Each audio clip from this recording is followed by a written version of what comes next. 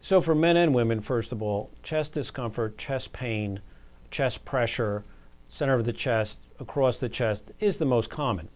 But for women, you want to talk about atypical type symptoms such as shortness of breath or weakness or activities you can't do all of a sudden, or arm discomfort or abdominal discomfort or jaw or teeth discomfort.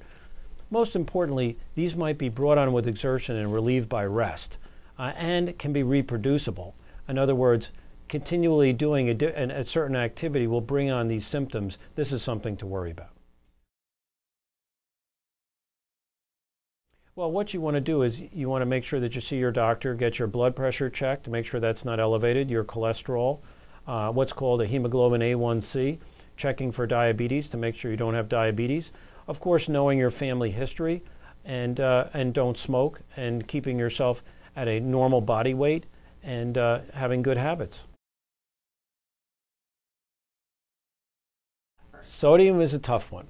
I don't know how many times I've asked patients, do you eat salt? They say, I don't eat salt. So my next question is always, what'd you have for lunch yesterday? And I'm going to tell you 99% of the patients fail that test. So there's salt hidden in almost everything you eat. So from deli meats to bread to cheeses. If you go out to eat, the food is all salted and probably has a lot of fat in it to make it taste good so that you go back to that restaurant. So really, the key is to buy, it's more expensive in our country. Ironically, it's a lot more expensive to eat healthy than it is to eat unhealthy. But buying natural foods, organic foods if you can, and cooking yourself, eating fresh fruits and vegetables, lean protein like fish, chicken, and some turkey in normal quantities, watching your quantities as well. I've always told patients who are overweight, right away, cut your quantities by 50%. Eat more of your calories earlier in the day and don't eat late at night.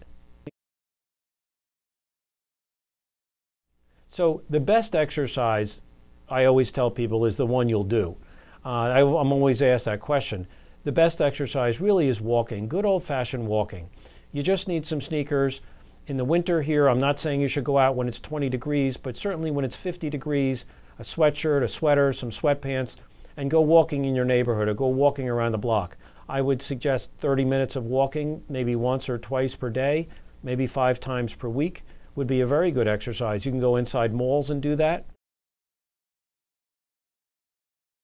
I think the most important thing to remember that I don't like to use the word diet because it gives the connotation of restriction or taking things away or not being able to do things.